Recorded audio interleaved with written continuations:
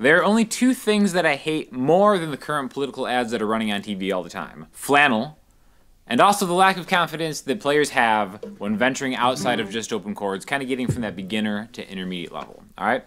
So what we're going to do today is we're going to take a G major chord, and then we're going to add three distinctly different things to them, okay? And it's going to help you venture all throughout the neck and everything, all right? So I'm going to assume that you know how to play a G major chord.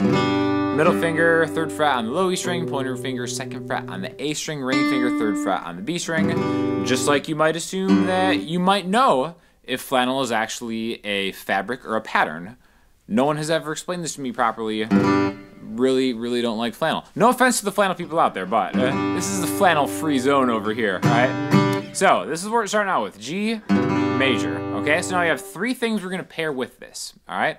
The first thing is just going to be a little note thing that's really easy to remember. This comes from the G major scale. You can think of it as pentatonic also. But we're just going to take the 5th fret and the 7th fret on the E string, A string, and D string, okay? So, just like that. You can start with a G. G, A, B, D, E, G, A. Really super easy to remember and super easy to pair because you already have that 3rd fret, that G on the E string. And then you just go to the 5th fret, and then just take those lowest 3 strings, and then just kind of go forward and backward. Okay, so that's number 1. You also might know, you might actually recognize the sound of that because it's the same as if you're to play that open 2, open 2, open 2 from E minor pentatonic. Okay, but I want to go further into the fretboard to play those same notes. Okay, so that's the first thing we're going to pair with it. The second thing we're going to do is pair this little lick here.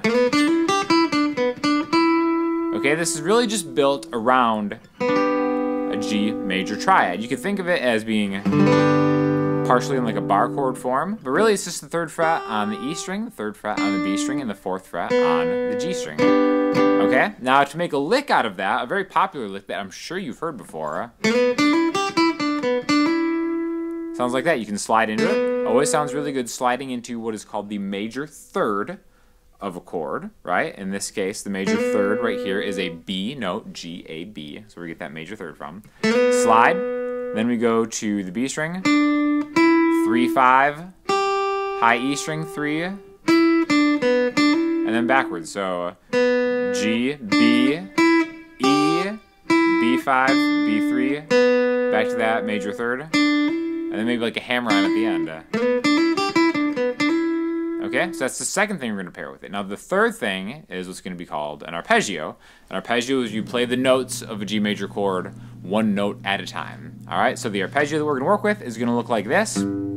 We already played the first note right here, the G on the D string, which is the 5th fret, right? And the arpeggio is going to look like this. Okay, so I've got the 5th fret, the 7th fret, the 9th fret. That's going to line my fingers up with the 7th fret on the G string. My middle finger is going to get the 10th fret on the B string, and then I'm going to go backwards. Okay, so here are the three things that we're going to learn again. Number 1. Right, this is just an extension off of a G note. We have this lick, and then we have an arpeggio starting on the 5th fret of the D string. Okay, so these are three different ideas that I'm using on the Enya X4 Pro carbon fiber guitar. This video is sponsored by Enya. Thank you so much. I do a bunch of videos with this, and I'm always using this guitar.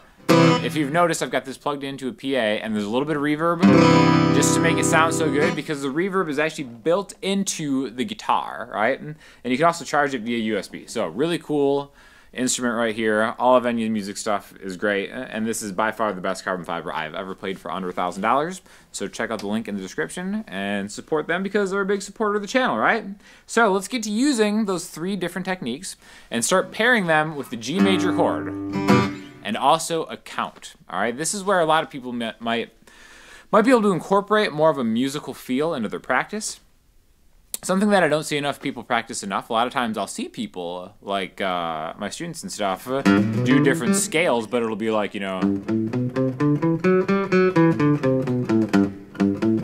which is fine, right? But it's not really musical. So what we're gonna do is we're gonna play the root, then the chord, like a 1, 2, 3, 4.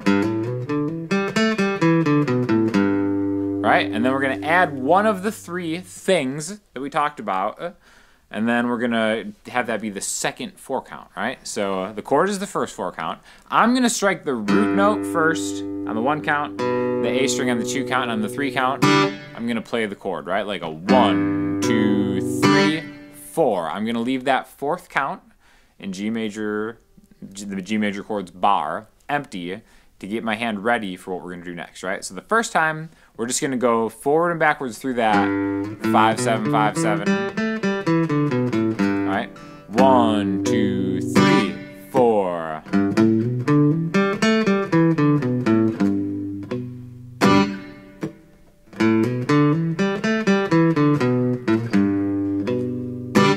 However you want to get back and forth. It's not about doing it in order.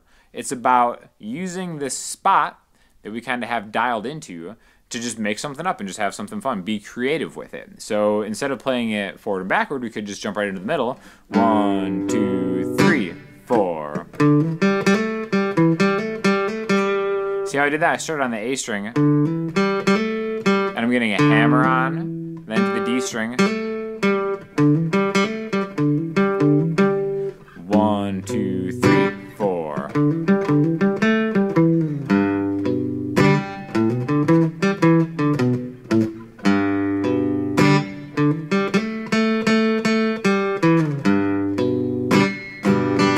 Okay, so I'm pairing them together. It doesn't matter how you do it. It doesn't matter what speed you do it at. Even if you're just trying to get comfortable with moving your hand,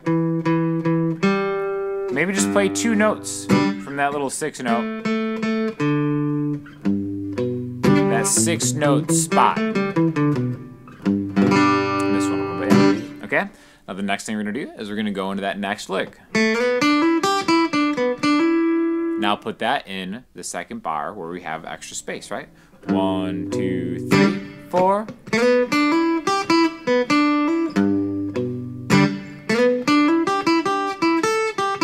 And now you can make variations of that lick as I just did right there. Anything on the 3rd fret and the 5th fret and the highest 2 strings, as long as you work that G string 4th fret in there, it's all gonna sound good, right? Because this is just really just playing around a G major chord. 1, 2, 3, 4.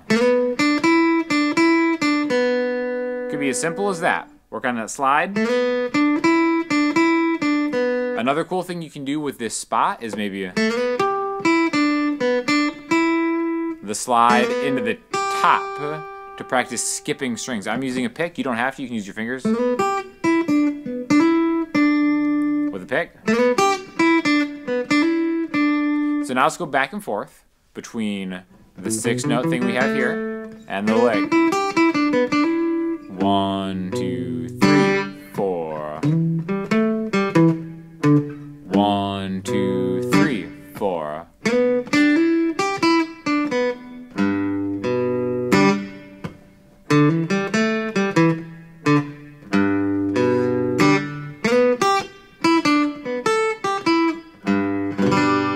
Okay, now the next thing we're going to do is add that 3rd technique that we learned, that arpeggio. Again, I'm octaving down from a G.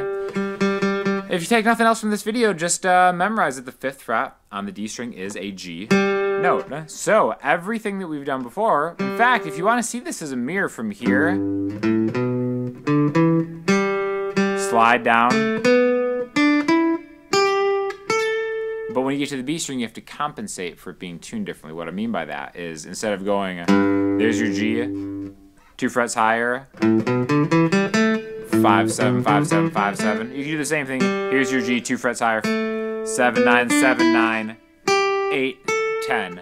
That's the next pitch up, the next octave up to get those notes.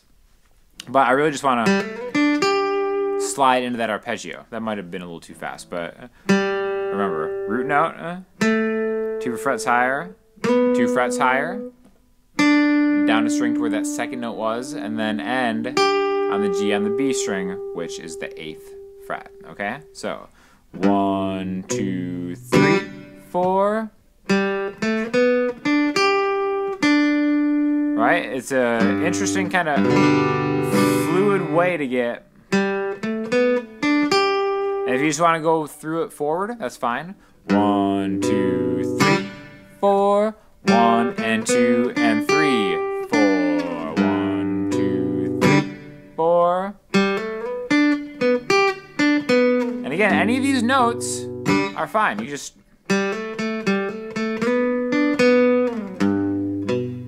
I think it's more about just learning the location and kind of making a target practice for your fingers. And then once you get good at it, then you can start playing around within what I'm seeing is like a shape, or really just a pattern of notes. Unlike how flannel is a pattern of squares that doesn't really look good on anybody unless you're a small town Hallmark Christmas Channel character, which is what I'm also kind of going for. So now I just had the idea that if Hallmark did offer me a role and they wanted me to wear flannel, I would have a real hard time with that. But I'm gonna reconcile the rest of those feelings off camera and talk maybe a little bit more about the guitar lesson we're doing, right? So we've got these 3 ideas. We're sandwiching them in between these G major chord strumming patterns. And now let's put them all together. All right, so 1, 2, 3, 4. 1, 2, 3 to the lick. Now the arpeggio.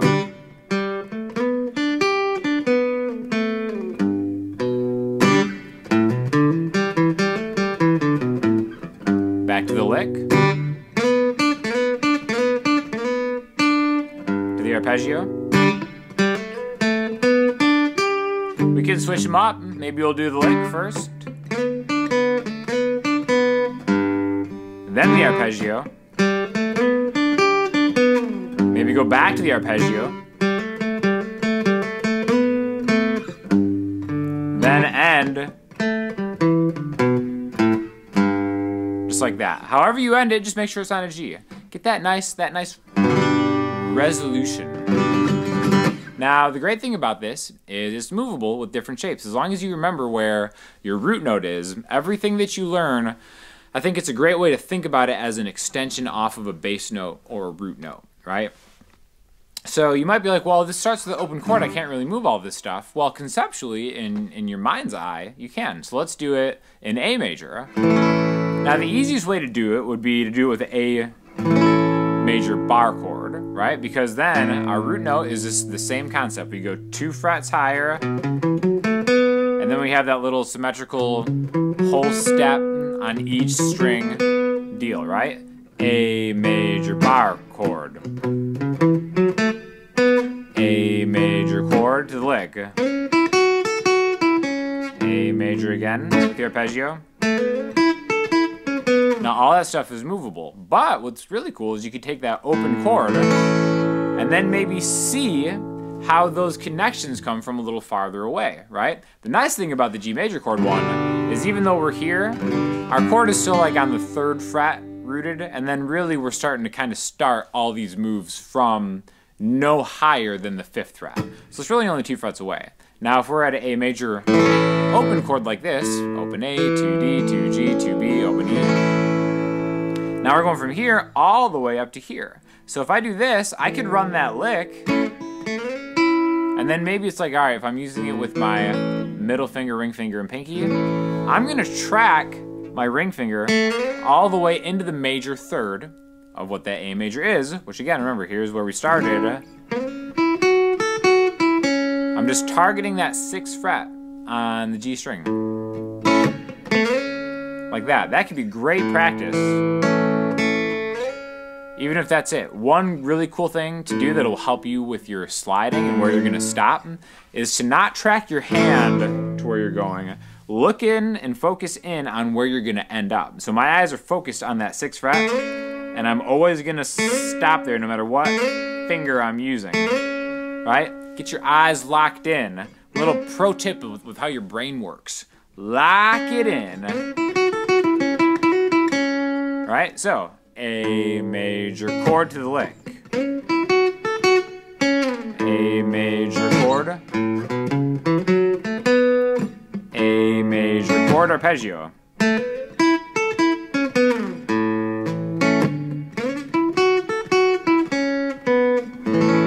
then end on A. So, moving something that you've learned is really good practice, and you should think about that in whatever type of exercise you're doing, because why spend all the time working on just one thing? Even if it is the people's key, and it's going to be most of the songs you encounter, you want to be able to do it so you can use it in any single key, right? So this works great as whatever the root note of the key you're in is going to be.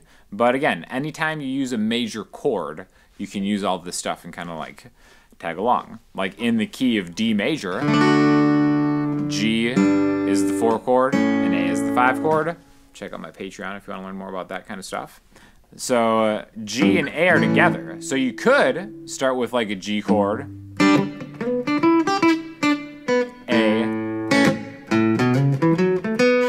G, lick, A, lick, G, A, G, A. So right there, that's a good example of how you can use those techniques along one chord and then have them all move to another chord in the same key or the same progression, right? So a lot of stuff that you can learn just from 3 different techniques and one chord. And to really, again, I don't mean to insult the flannel people out there. It's just I never really, it was described to me as a fabric first, but then the pattern, which I know is plaid, I know that technically plaid is the pattern and flannel is the material. It doesn't really work out that way, does it? Because girls will talk about like their flannels, and they're really just talking about like plaid shirts, right? I know that flannel is like a loosely woven fabric. Anyways, I'm getting a little too off topic. Get yourself an Enya guitar. This video is sponsored by the amazing Enya X4 Pro, listed in the description. If you have any questions or comments, hit me in the comment section, Instagram, Twitter, the website, or the Patreon. I'll talk to you guys soon. Thanks a lot.